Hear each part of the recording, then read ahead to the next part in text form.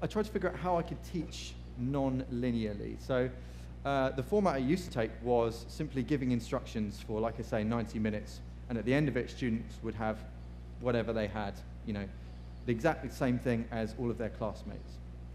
So I thought about teaching less but more often. So I thought about making my teaching, or the specific parts of my teaching, into smaller elements.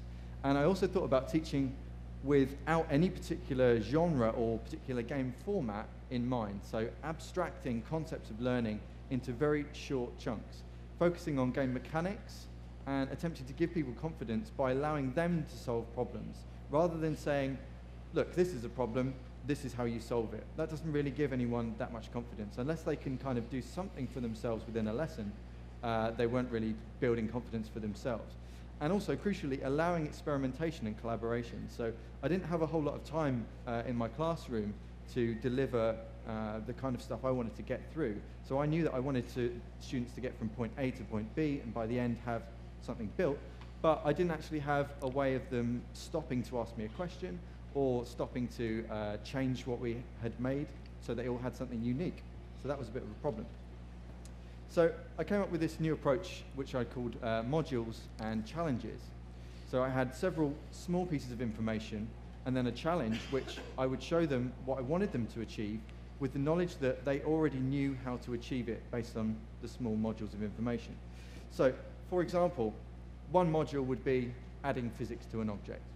Okay? So, not in context of, okay, this is a Tetris block, or you know, this is a character, or anything like that, just physics, and that's it. Second module might be detecting collisions. One object hits another, and you detect when that happens, and you can throw something into it. Example 3 might be using a joint to make a seesaw, so adding a hinge, getting a reaction. So they've done those short 3 pieces of information, and I knew that they knew how to achieve those particular game mechanics. Then the challenge I would set them is combining those 3 things in order to make something different. So taking those bits of information, completely abstract from any kind of game mechanic, suggesting a game mechanic to them and asking them to create it without giving them any instruction.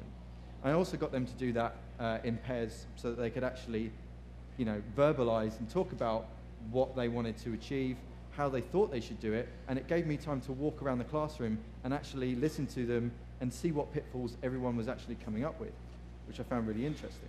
So there are 2 implementations of this approach. The first one's Unity 3D Student, which I'll show you very briefly. So this is my site. I don't know if anyone's seen this yet. I launched it a couple of months ago, and it basically uses that existing approach that I just described. So it has a series of modules. You're going to have to excuse the rather ropey CSS I'm currently rewriting. But it basically follows that pattern. So you have several modules of information, and I've tried to keep them as abstract as possible.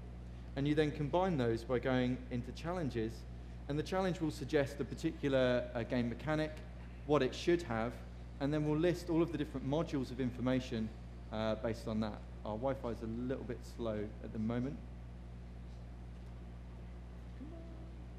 Okay, so within any particular challenge, for example, this third one, knock down 3 targets to win. Okay, so in that, it's video-based content. So the modules are between 2 and 7 minutes long, so keeping it short and keeping individual concepts separate. And the challenges last about 30 seconds, or as long as it takes me to describe what they need to do.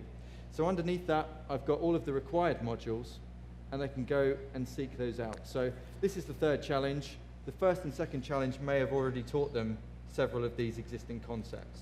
So as I said at the beginning, I'm really kind of looking at the real beginner stuff.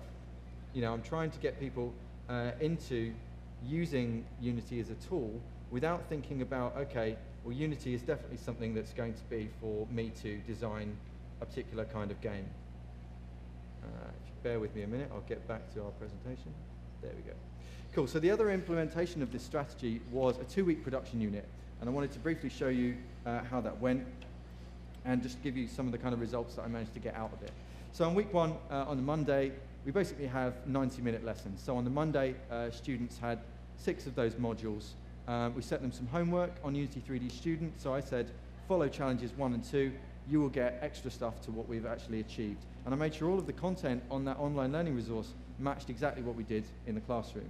So on Friday, students came in, showed me what they'd managed to achieve, and I actually got to see that pretty much everyone had made a very similar mistake with a particular challenge, and I could then see what that meant for the challenge and what that meant for the actual learning modules, and go back and correct it or explain it in a slightly different way. So it's a good way of me getting some feedback. And then the next week, on Monday, over the weekend between these 2 weeks, I said, okay, we'll come up with a game idea. And I tried my best not to mention any particular game or something that they'd be familiar with. I really wanted them to think creatively and, you know, to make sure that they weren't actually doing something based on what I'd showed them. However, I did make one mistake, which was to show them a very brief top-down shooter game. And as a result, that particular class came back with about 5 or so people on the Friday with a top-down shooter game, okay? But the rest of them came up with something really, you know, quite interesting. So I just wanted to show you very briefly a quick show reel of what they came up with. So these are very, very simple concepts, very, very simple game ideas.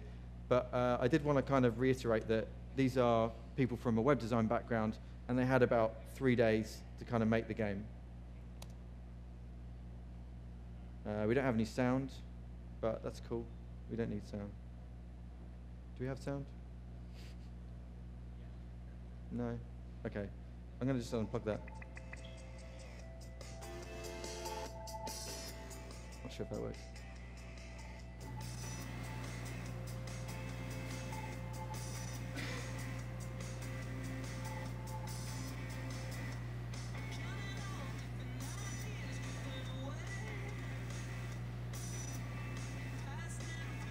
There's the shooter.